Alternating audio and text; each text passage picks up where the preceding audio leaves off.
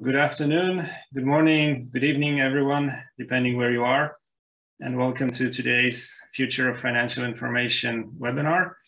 It's my great pleasure to welcome Alex Edmans from London Business School, our speaker, as well as Alok Kumar from the University of Miami, who will give the discussion. So the format, as usual, Alex will present for about 30 minutes, followed by Alok's discussion for about 15 minutes. And we will have a Q&A session at the end. And if you have some questions for the Q&A, you can also put them in the chat so that we don't miss them later, and we'll come back to that. So the topic for today, music sentiment and stock returns around the world. So Alex, please, the screen is yours for 30 minutes. Great. Thanks so much, Michael, for inviting me. And thank you to everybody for joining. I know there's tons of webinars that you can join right now. So thank you for spending an hour to hear this paper. So I think a good place to start is just to introduce my co-authors. So there's Adrian Fernandez-Perez from Auckland, Alexandre Garel from Audencia, and Ivan Indriawan from Auckland. And I believe that many or all of them will be on the call right now.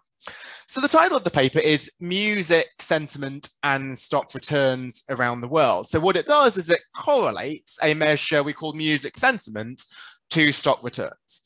Now, some answers, some reactions we might get is, can you really be serious? So why are you even doing this to begin with? And that has been a reaction I had with the very first paper that I wrote, which was linking soccer to stock returns. But what I want to stress here is that this is going after a serious academic question. Yes, it's fun to write a paper about music, but what is the underlying academic question we're trying to study here?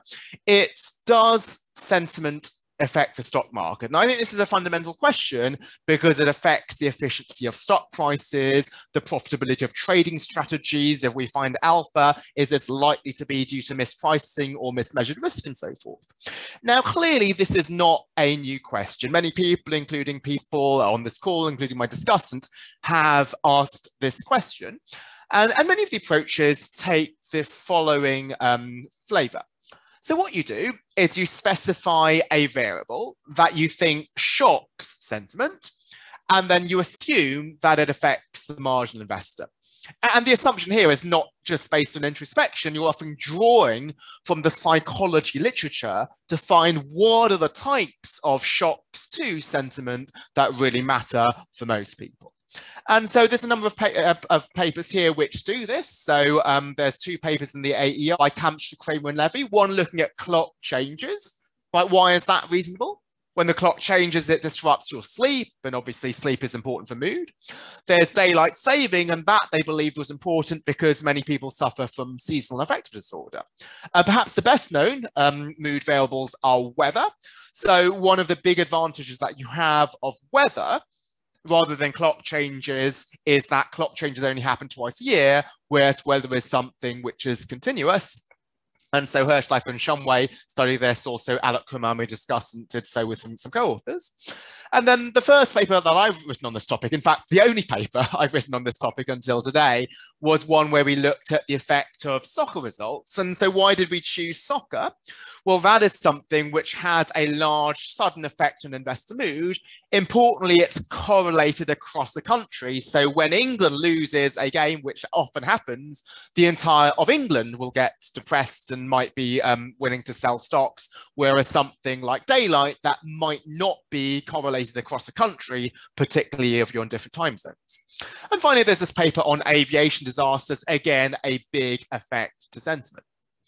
And obviously, these approaches are successful approaches, and they've led to a number of top publications. But there are some potential concerns, which is it's not clear how much these variables might actually affect sentiment. For example, there is a lot of evidence that many people suffer from seasonal affective disorder, but are the people who self-select into becoming traders and institutional investors, those types of people? They may well be, but it's not clear. And even picking on my own measure of sports results, yes, maybe the average person might be affected by soccer, but maybe the marginal investor may not. So that does require an assumption, right? Obviously, the psychology literature finds that people in general are affected by these mood variables, but that might not be the subset of people who are trading shares. And also the concern is that, well, these events are low frequency for some of them. Again, picking on my own research, with sports results, you only have international competitions once every 4 years for football, or maybe once every 2 years if you take the European Championship into account. And for some other measures like weather and so on, this might not be correlated within a country. It could be sunny in New York City, but it could be cloudy in Chicago, and it could be Chicago fund managers are trading stocks. So I think while we have a lot that we've learned from these exogenous measures of sentiment, that does require the assumption that this measure indeed affects the mood of investors. So the approach that we're taking here is that we would like a measure of the actual sentiment of investors. So how do people actually feel, not what are the shocks that may affect how they feel. And so by studying what we will try to call is closer to actual sentiment, that is driven by a variety of events. So there could be tons of things going on in the world. It could be that you've lost a soccer game, but on the other hand, it might well be that it's a sunny day and maybe the days are getting longer, which happens during the World Cup and so forth. And if we're looking at a measure of actual mood, that could be the product of all of those different exogenous shocks. And also, there might be many other things that the econometrician just doesn't have access to. So it could be that there's good things going on at work or your personal life and so on. So if we try to get a measure which is closest as possible to actual sentiment, that's going to be more comprehensive than looking at one specific shock. So what we'd like to have is an endogenous measure of sentiment, which reflects people's feelings, rather than an exogenous measure that affects it. Now, it's really nice to present to this audience because my normal audience is corporate finance. And if you mention endogenous, you're going to deliberately choose something endogenous, right? People will just shut off their Zoom and just go somewhere else, right? You'll get slammed for claiming that you're going to use something endogenous. But here, why we do actually want something endogenous is if indeed a person's mood is then reflected in his or her behavior, we could use that behavior or use those choices at least as a approximate proxy for how they are feeling. Now, there are many ways in which there might be some negative feelings might manifest. You might start swearing or kicking the cat or rejecting somebody's paper or so forth. We're not going to have variables on that. So instead, what we're going to try and do is to have a relatively novel measure of sentiment. And so it's great to have the opportunity to present in this seminar, which is trying to use new types of data. And this is something that entirely I should get zero credit for because it was my co-authors who came up with this idea, which is to look at the music that people choose to listen to. So why are there some potential advantages of that?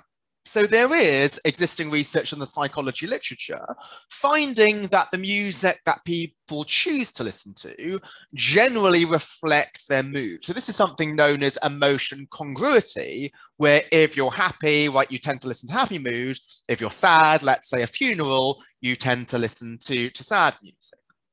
But also what's really important is this something observable to the econometrician? And the answer is yes, as I will explain shortly. It's something that you can get through Spotify. They will release data on the most streamed songs. An important thing about music is that it's something where we can study it across the world. So to have a global measure of sentiment is really important so that you can do cross-country analyses. And indeed, that was the strength of many of these papers out here. Now, there have been, again, other approaches to sentiment, which might be doing things such as looking at Google searches and so on. And those, again, have been published in good papers in good journals. But one potential limitation with something that relies on language is that you need algorithms in order to try to diagnose, are these words positive or negative? And it may well be that the accuracy of the algorithm varies across languages, and therefore your measure of sentiment is not comparable. And also it may well be that people have emotions which they don't express into words. It might be that somebody is happy or sad, but that's reflected in the music choices, but they're not necessarily going to be typing something into Google. So that's why we're going to try to look at this. Now, with music sentiment, there are clearly many imperfections in the measure. This is far from a perfect measure, and we acknowledge this. So one concern might be, yes, you do have some literature on emotion congruity, but there are a few papers also that suggest, well, maybe music is a neutralizer. It might be that you feel depressed and actually you choose to listen to happy music in order to make you more upbeat. So it's clear that that doesn't happen at most funerals, but it might be in other circumstances that you might actually listen to music which is opposite to your mood. So one of the things that we will need to do is to validate the measure. Is it indeed correlated with changes in sentiment in the way that we're suggesting? Oh, I'm sorry, I'm seeing this here in terms of Michael's question. Exactly, that's one of the major concerns. And that one at least we can address. One thing that we cannot address is a limitation also suffered by my soccer paper and other papers, is that while we can observe the music listened to by the average person or the population in aggregate, we can't look at the music listened to by the traders in particular, right? We only have average measures here. And obviously we gather data showing that these are people who are not actually just teenagers, as you might think. There's quite a lot of young professionals which listen to Spotify and so forth, but we do need to make the assumption that the investor universe is at least roughly represented in the Spotify listening database, because if we don't, then we don't have that good a measure. But that is also something that is suffered by prior literature. We need to assume that serious people who trade stocks are affected by things like soccer results. Okay, so let me now get into the data.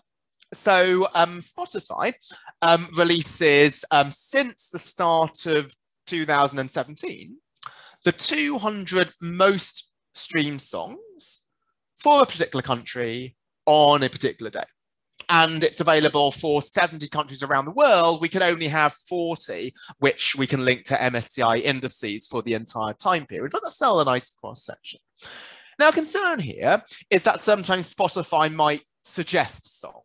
So it ends up being that somebody passively listens to a song just because it is in the Spotify playlist, and this doesn't actually reflect their mood. But what is nice is that a stream is counted if it is played for at least 30 seconds. So if you listen to the start of the song and you skip it because it doesn't match your mood, then you can actually end up just not listening to it. And I think this is something that Ilya is mentioning as well. Okay, now, how do we then assess the positivity of this? What Spotify also releases is the valence of a song, which is how positive it is. And so how did they come up with this? Well, what they had was a number of experts rate the positivity of a sample of songs.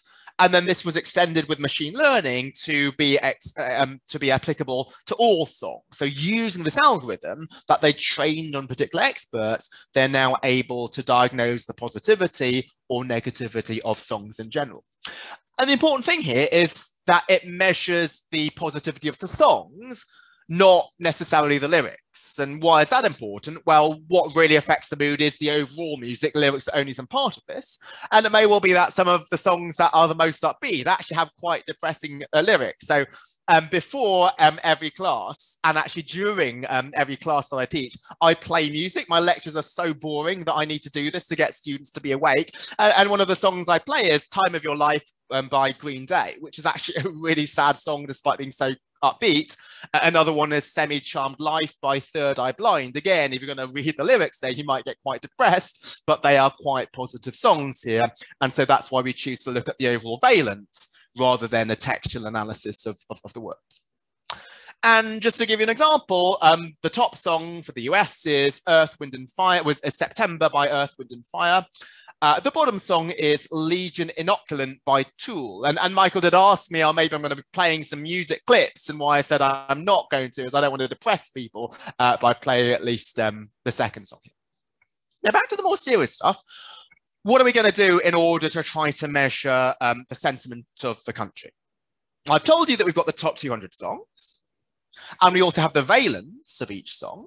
So what we're now trying to do is to have a stream-weighted average variance, because obviously there'll be some variation in the plays within the top 200. And so what we're going to do is to weight the valence of each song by the number of times that they're played in a particular stream. Okay. And then our measure of music sentiment is going to be the change in that from one day to the last day. And so we're quite unoriginally calling that music sentiment, the change in the stream-weighted average valence. Now, one of the concerns, and this came up in Michael's point, which is a very valid one, is yes, there is some evidence on emotion congruity, but maybe you're using music as a antidepressant. So what we do is we try to link music sentiment to other prior events that the literature has found to be negatively or positively affected by sentiment. So there's research on the months of the year, because it could be that certain months involve lengthening days or shortening days. We have the deseasonalized cloud cover measure of Hirschleifer and Shumway and others. And one thing that is not in prior literature, but was something that certainly affected our emotions through writing this paper, is a index of COVID lockdown restrictions. So when there were lockdowns imposed, which restricted people from doing their daily business, that was something that indeed led to negative mood. And so this is something that we're indeed finding for most of the coefficients here in the sample. So we find that if there are greater COVID restrictions, falls in sunshine and negative mood, right, they are typically negatively linked to our music sentiment measure. We don't have anything for positive months, so we'll just admit defeat on that one and concede that one to the data. But at least these three here seem to be consistent with our idea that there is generally emotion congruity.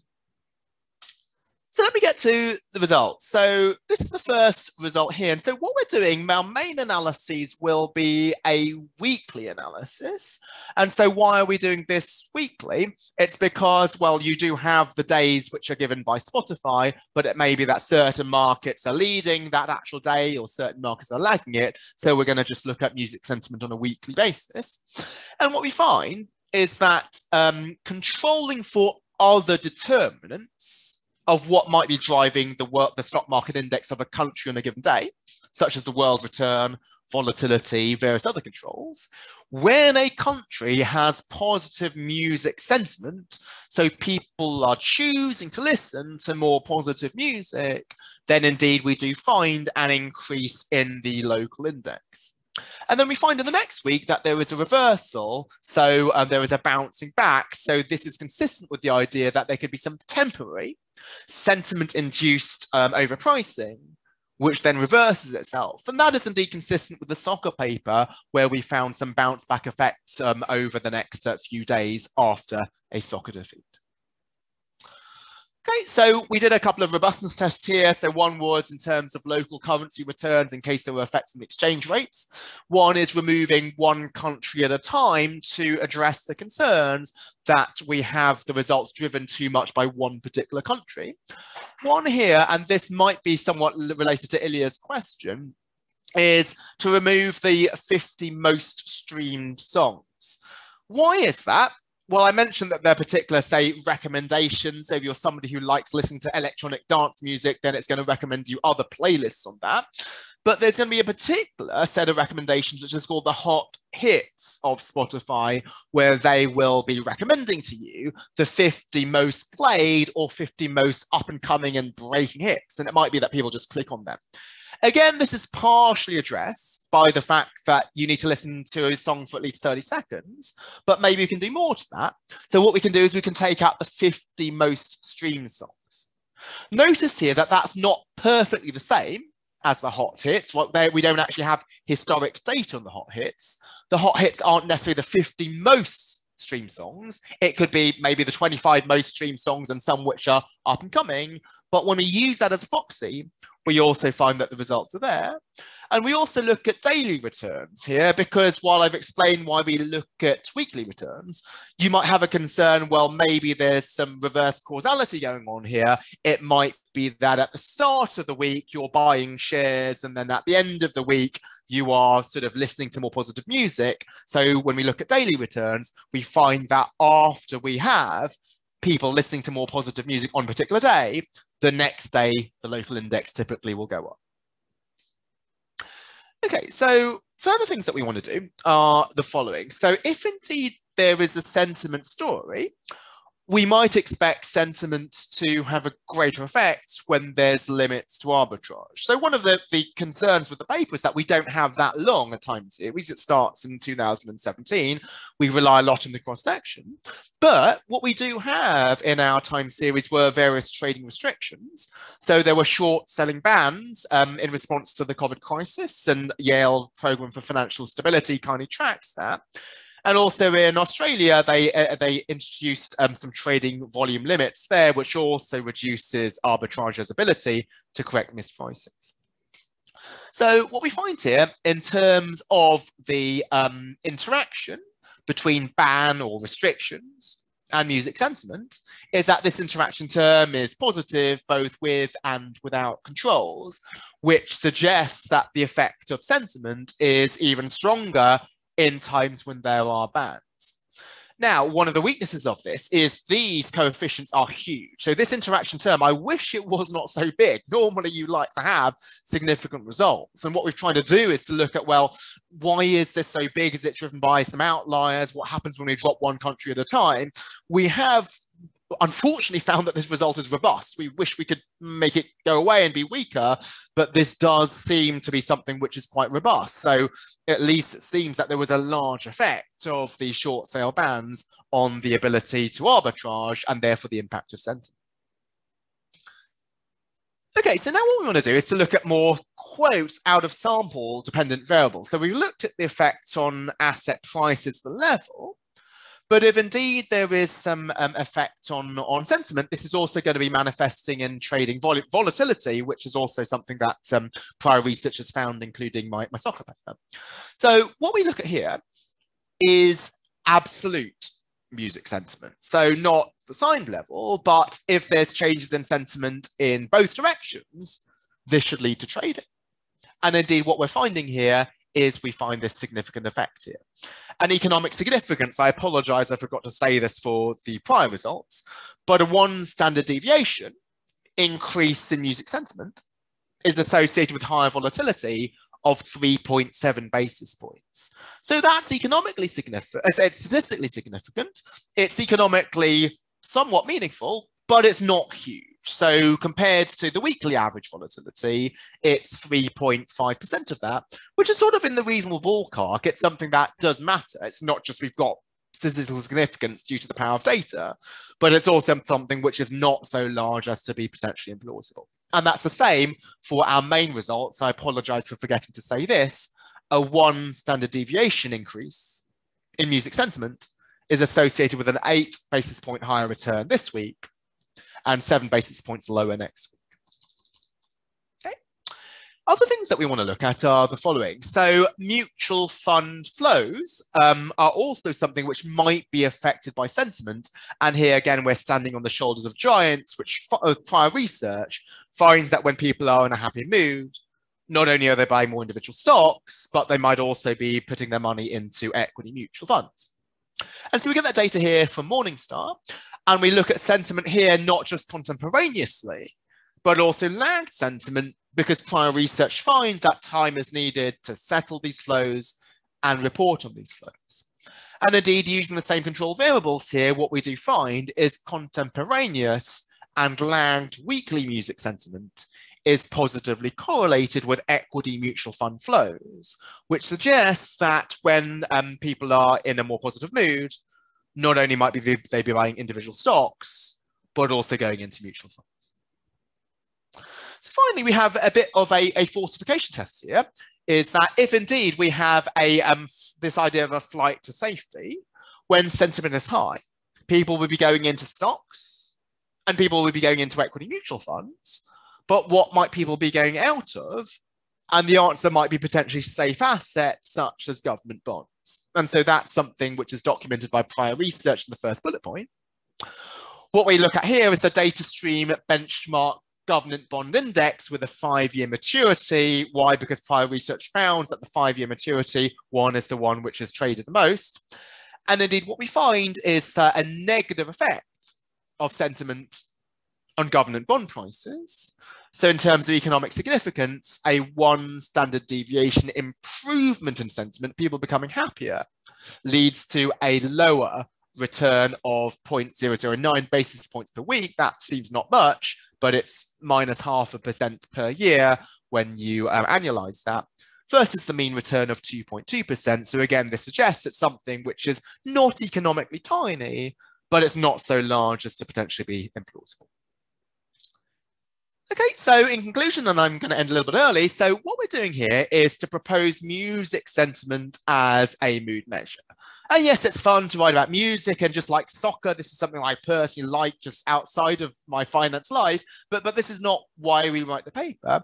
It's something which is a measure of mood, but a quite different measure to what we had before, right? We already have tons of exogenous measures that shock mood. This is not yet another exogenous measure of mood. In fact, it's an endogenous measure. And while that obviously does have some limitations, right, we do have the concern that Michael mentioned, is this something where you're using music as a neutralizer? It does have some potential advantages, which is regardless of what you are affected by, which affects your mood, soccer results or weather, your papers being accepted or whatever, right, this is something which you might be using to reflect your emotions overall. It's something which is continuous. So papers like the soccer paper show that extreme events like being eliminated from the World Cup do lead to stocks going down. But continuous measures shows that even if your sentiment changes by small amounts and is reflected in your music choices, that could also be linked to stock returns. It's language free, so it's something which is particularly comparable across countries. It doesn't rely on a consistent accuracy of the bag of words that you choose to be positive or negative.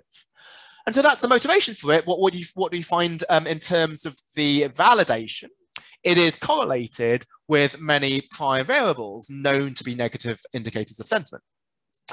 And then in terms of the actual results, what we find is it's associated with higher contemporaneous returns and lower next week returns, suggesting temporary mispricing, higher volatility, equity mutual fund inflows, and lower government bond returns. Thank you very much, everybody, for their attention and for the interaction already through the chat. Yes, thank you very much, Alex, for the very upbeat presentation. And indeed, we will get back to these questions. But first, let me hand over to Alok Kumar for the discussion. So, Alok, you have 15 minutes. Okay, thank you, Michelle. Let me, 1 second. Okay, so thank you, Alex, for this enlightening presentation. I guess I should be listening to some good music now, you know, feeling happy of following your presentation. So let's, I'm going to not focus on the nitty-gritty details of the paper. You know, the evidence is interesting. You know, I don't have any concern with the, you know, I guess other than the minor point that which you already mentioned, that the time period is short. I mean, I don't have any major issue with the analysis. It's more of the interpretation and, you know, and how does this fit in the big picture of this research related to sentiment, and what's the incremental contribution of this paper. So those are the things that I will focus on. So my initial reaction when you sent me the paper some time back, even before I was asked to discuss the paper, was that yes, it's an interesting, thought-provoking paper, fun to read, and unlike many of your other sort of the reaction you got from other people that, well, this research is quote-unquote weird or, you know, strange. I didn't have that reaction. It was like, okay, it's thought-provoking. And anyway, so and to me it made sense to look at, you know, if the goal is to capture people's emotions, because eventually that's what you want to get to, you know, whatever is reflecting those emotions directly. You know, if I'm smiling, if I could somehow measure, for example, just like Google Maps, if I open my smartphone and it takes a picture of my face and gives sort of a scale of, you know, happiness to unhappiness, and we somehow aggregate this data and come up with a measure of, I don't know, happiness level per city or per region, that would be quite interesting. But unfortunately, we can't get to that. So using these other somewhat indirect approaches make sense to me. That do make sense. So anyway, I guess you have already summarized the results, but I just wanted to highlight that these are the three things. You know, I think the broad result is sentiment generates some kind of mispricing that slowly gets corrected over the next in the future. And this is the standard, you know, mispricing correction paradigm that, you know, people have looked at in the past. Clearly, arbitrage plays a role. So limits to arbitrage could make the effect of sentiment stronger or weaker, depending upon how it plays. And then you have some additional results related to, you know, mutual fund flows, volatility, and bond returns. So my initial reaction was, what exactly is balance capturing?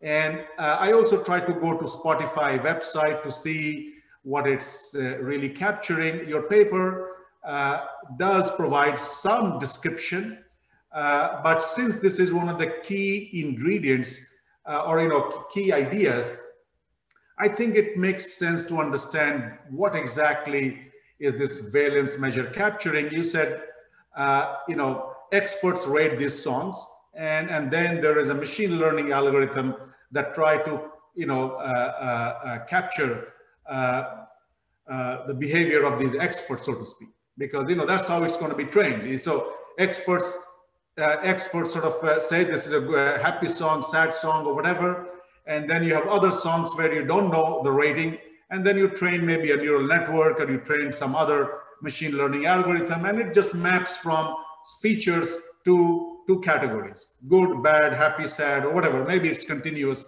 whatever it is. I mean, so those methods are pretty standard. In fact, I guess maybe I should mention that before I came into the world of finance, almost 30 years ago, I was studying robotics and AI. That was my main area of research. And I moved away from it because I thought it's too hard, it's not interesting anymore. And then now I'm seeing that there's a resurgence of this whole field. And I'm also trying to jump onto that bandwagon again, because that was my quote unquote first love anyway. So, you know, I really enjoyed doing that, and now I'm trying to get back to it. So yes, I completely agree that, you know, this method would work, but knowing exactly what is happening rather than saying machine learning, whatever these methods do it, to me, that was not sufficient. And if probably you don't have information on it, but knowing a little bit more would be useful. Also, again, are these scores country specific? Because, you know, a song could be a happy song in country A, but I don't know, maybe it's not such a happy song in some other country, or at least the magnitude.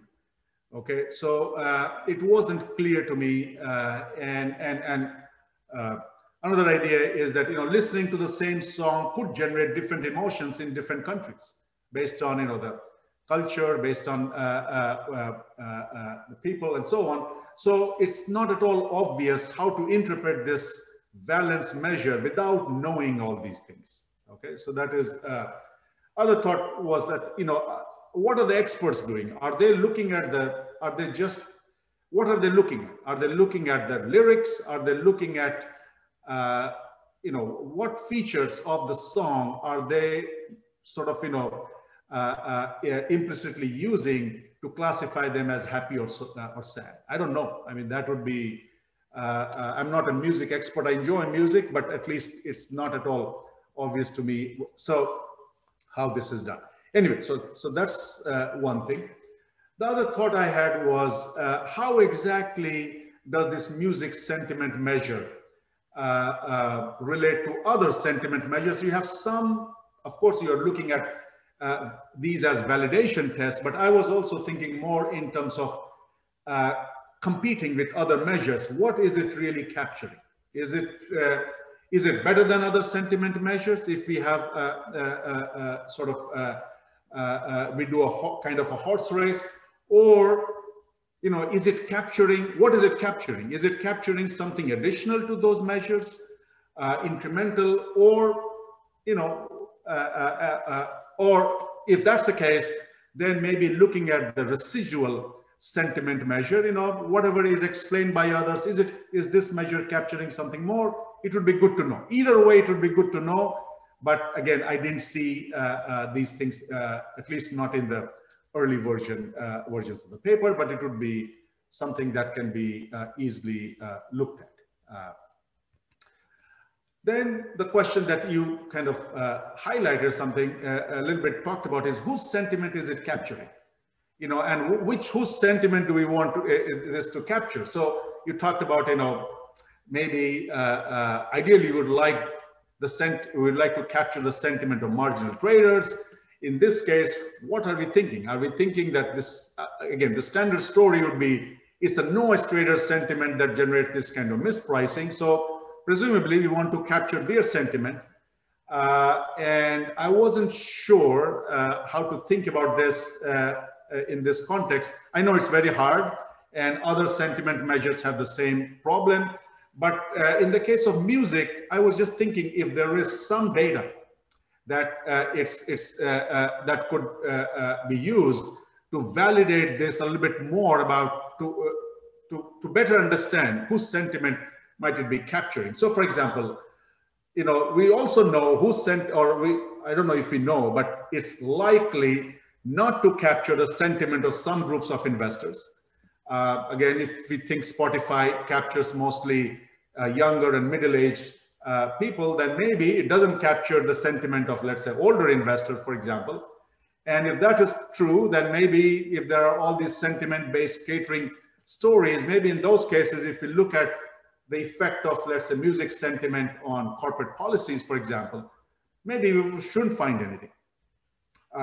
So if even that non-result to me could be interesting. Other thought I had was that maybe you do some Amazon, simple survey on Amazon Mechanical Turk and ask people of different demographic groups to rank their songs and see if sentiment of certain groups of individuals, certain types of investors, or in this case, individuals who may be investors, are more correlated with Spotify measures. Because I don't know, Spotify, it's sort of, you know, how should I say? Its presence in every country is not the same. Its penetration in every demographic groups is not the same. For example, my kids listen to Spotify. I don't do it as much. So maybe I'm, you know, so all I'm saying is that it's not a universal music listening tool. And so maybe there are some limitations. Again, this is more like a wish list. I don't know if is finer level data available or not. You know, to me, maybe country level seems a little bit too coarse, although, you know, I mean, the results are very interesting, but maybe state level, maybe MSA level, maybe some way of, or maybe different demographic groups to better understand, you know, because music preference, as I said, could also be, could vary with these groups. And if we don't know whose sentiment it is capturing, the aggregate might be a little bit difficult to interpret. So maybe having these measures of sentiment at a finer level could be helpful. And if that's available, then you can also potentially compute a firm level of sentiment, firm level sentiment measure, or industry level, because based on the ownership data where those people are located, perhaps it's possible to get, you know, whether Google investors are feeling more optimistic today than, let's say, Apple investors and so on. And maybe those types of firm level or industry level measures could also be interesting. Okay, one potential concern, which of course you already know, is that I thought the idea in the preliminary paper, and this one was very similar. And this, I just look at the description from these two papers. So, of course, 3 of the 4 co-authors on the paper are from the previous paper. So I was just thinking, how should we think about the current paper? Is it the international version of the original paper? Is it robust evidence of provided for the original paper? New results? Should we focus more on the new results? Whatever stance you take, or maybe all 3, I think some more clarity on this upfront would be helpful. This is again minor concern. Why focus on music sentiment? I mean, maybe you should justify the choice a little bit more, because there are other potential candidates, and maybe social media activity, not the text, but maybe emotions captured on these different media platforms. Social media platforms could be useful. Other things are also maybe available for a longer time series, still high frequency, and so on. The other thought I had was that you describe some of the limitations of the text-based methods, which I completely agree. But as more of these AI and machine learning tools become more powerful, I think they may be able to infer the emotions or the context-specific information more effectively, and maybe they will be able to measure the emotion or potential. Of course, it still leaves the question of whether these articles are indeed affecting investor sentiment or not. I completely agree with that limitation, but maybe these, as they become better, given that they are available for a very long time series, like for example, you can go to New York Times article in the last 100 years. So I think it would be useful. These methods would still be useful in the future, and maybe just the measure that you are proposing would be a complement, and I think you agree with that. I think at least based on the discussion in the paper, that is true. But I think maybe in my mind at least, I would not completely rule out these text-based methods. So concluding thoughts is, fun paper, provides a new path for research on investor sentiment and pricing. Extensions of this paper may provide new insights into corporate decisions as well, especially catering ideas, because they rely on this kind of time-varying investor sentiment as well. Of course, it's looking at sentiment maybe of certain types of investors and so on. I think paper needs a bit. I wasn't wowed by the paper. I think it needs to do a bit more work to generate a wow reaction, but this is doable. And some of the suggestions I made, and I'm sure you have other thoughts yourself. So I look forward to reading the next version of the paper. Okay, thank you very much, Alok. And I want to say I really like your use of color to elicit emotions in your discussion. So Alex, would you like to take a minute or two to respond to any of the comments? Only just to say thank you. I think those were a great set of comments. I think they're really actionable, which is what's particularly helpful. I don't think I'd rather not respond to individual points, because I think they're all good ones. I'd rather maximize the time for questions from the audience. Absolutely. Let me thank Alex and Alok one more time for joining and for contributing to the webinar series. It was a great session today. And as Alex pointed out, spot on for the topic. Before you all disconnect, just let me remind you that in 2 weeks, we will have our last webinar with Marina Nisner from Yale University, talking about disagreement and trading. And exactly 4 weeks from now, we will have our annual Future of Financial Information conference. So that's a 3-day event with 22 papers, poster session, keynote lectures. So quite a lot of exciting stuff still ahead of us before we retire for the summer. So make sure to stay on top and check the website, FutFin.info, for all the information. And in the meantime, have a great rest of your day,